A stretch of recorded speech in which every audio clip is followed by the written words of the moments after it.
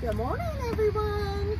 Good morning. It's a beautiful Saturday morning. It was 66 degrees when I walked outside, and I just couldn't even believe it. Oh, I know. We've had the most marvelous spring. The weather's been perfect. It's been extended. Of course, the forecast now going forward looks a little rough.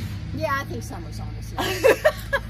Which brings us to our subject this morning, which is succulents, because the hotter it gets, the less we all want to water. So. Yeah, because we spend a lot of our time doing that. So we like plants that don't need a lot of that because it makes our lives a lot easier. So for me, the first really cool succulent I think I ever grew was Manfreda. Maybe we should talk about what a succulent is. All right, we'll go for it. Okay. So a succulent usually is a plant that stores water somehow in it. And usually with most of these we're going to talk about, they store it in their leaves. So the leaves are thick and fleshy. Sometimes there's some plants that store water in their stems, but we're not going to talk about those. Right, today. and they don't have thorns like cactus. Which is not. Well, except agaves. Yeah, they have points for sure. Points, yeah. But yeah, so anyway, very low maintenance. Some of them can take full sun, but a lot of them really want a little shade in the afternoon. It kind of varies. Yeah, we've noticed ours actually make great porch plants because if they get bright light, they don't have to have any direct sun and they do just fine. Right. Although years ago I used to have them on my back patio in the full sun in pots that I didn't really water, and they grew too. So yeah, I guess it kind of depends. But yeah, we went to this place called Yucca-Do Nursery. God, that had to be 20 years ago. In Hempstead. In Hempstead, yeah, a long time ago. And I guess now they've changed it to a botanical garden. A foundation or something, yeah. Anyway, it's different than it was. But this guy collected really unusual things from all over, like Mexico a lot, yeah, and stuff like that. So a lot of it was really drought-tolerant things. And this Manfreda was at the nursery, and I just found it fascinating. Didn't know anything about it. And it is so cool. I had it for years and years at my house in pots, and I would bring some of the pots in the greenhouse, but then I'd leave some of the pots out and they never froze. It was amazingly hardy. But every spring they bloom and they get this spike of flowers that comes out of the center, and it rises up a good 4 or 5 feet. I mean, incredibly tall. And then these little, or large really, lily-looking flowers come out with these stamens that they're fascinating. They're just absolutely fascinating. Yeah, the first time it bloomed, Sharon brought it in and brought it to the nursery and brought it into our office and set it down and said, "Oh, look at how cool this is that it's blooming."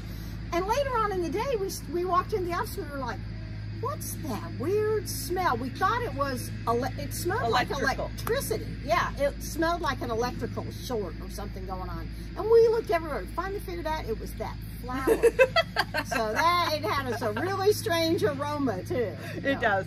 But it's really, really cool. And it actually sometimes will produce seed pods after that. I don't know if I'm getting any seed pods off mine at home this time. We've never tried growing it from seed, have we? Yeah, we have. We have. Okay. Yeah, it does germinate from seed. But you don't always get the pods. It's interesting. They don't always produce the pods, but I noticed that about our yuccas this summer. Or this spring. After they bloomed, the flowers faded, but they didn't produce a lot of seed. Yeah. Well, that was disappointing. Interesting. Yeah. So anyway, so we grew that Mangave for years just because it was interesting. Manfreda. I say that now because now they have come up with new crosses that are called Mangave. So they've taken agaves which are spiny, I mean like pointy, sharp on the points of their leaves. But very architectural. Yes, and very slow growing. And they've crossed them with the Manfredas and come out with Mangaves, which just keeps confusing me. But anyway, so it gives you the attributes of the Manfreda, which means that they usually grow faster, and a lot of them have those cool spotting, and they've come up with some really interesting looking spotting in the leaves. And they're more winter hardy than agaves, which in our climate, zone 8, agaves don't usually make it through the winter. Right. But Manfredas do. So this is one that you can see has a lot of nice purple spotting in the leaves. And these Manfreda, I think usually, Mangaves, God, I can't get it right, usually bloom also just like the Manfredas do with that tall spike of flowers. Where's the, hold on, this one is really cool looking. But some of them are kind of, which one is this one? That's Inkblot. That's Inkblot. Okay, Inkblot is hardier than some of the other Mangaves.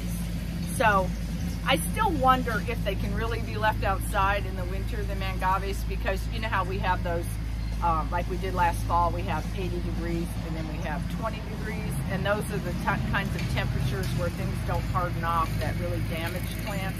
So I kind of wonder if they're really going to work as totally outdoor plants. But this one, Inkblot, is supposed to be hardier.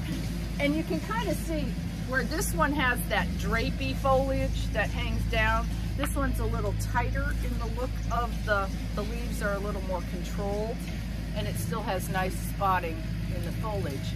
And then this pineapple, is that pineapple? Yeah, this is Pineapple Express. They have some great names in these plants. Yeah. Too.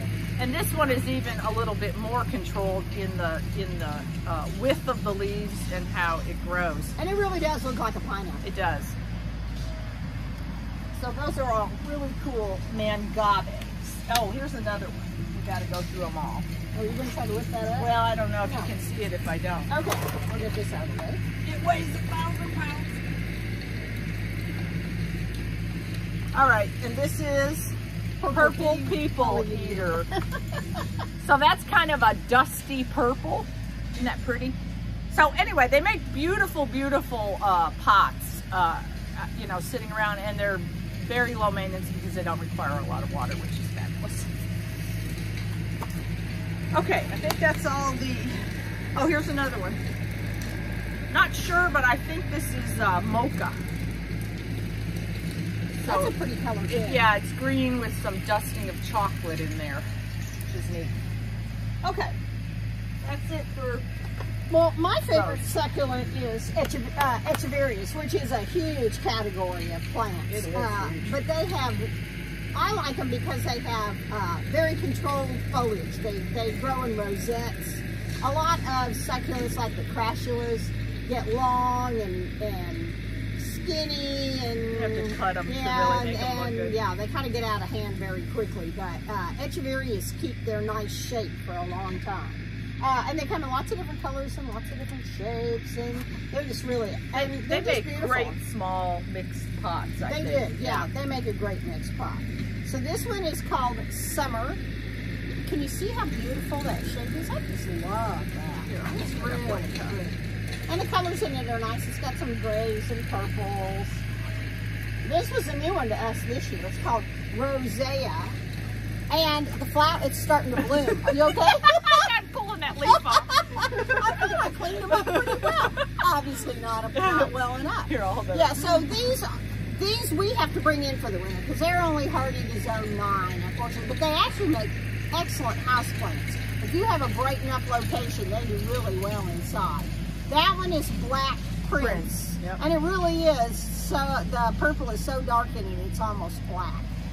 I think that one will bloom pretty well too, although I've never seen it.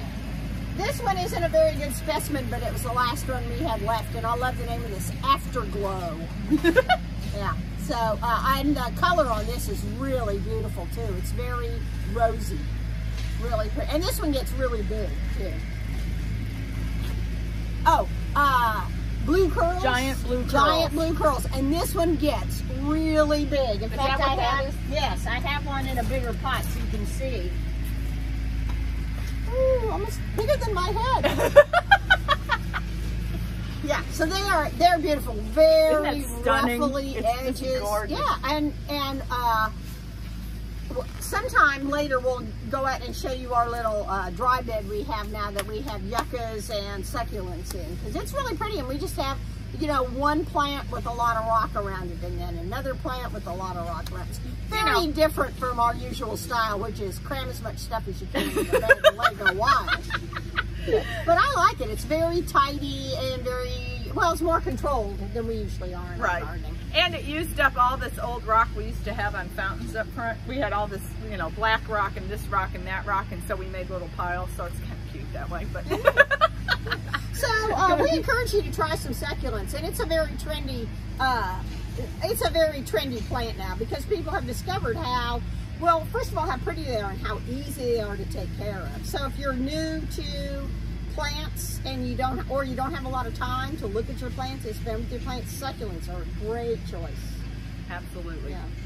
Anyway, so come out and see us. It's a beautiful weekend. Oh, it is. So hope you enjoy it. Bye. Bye.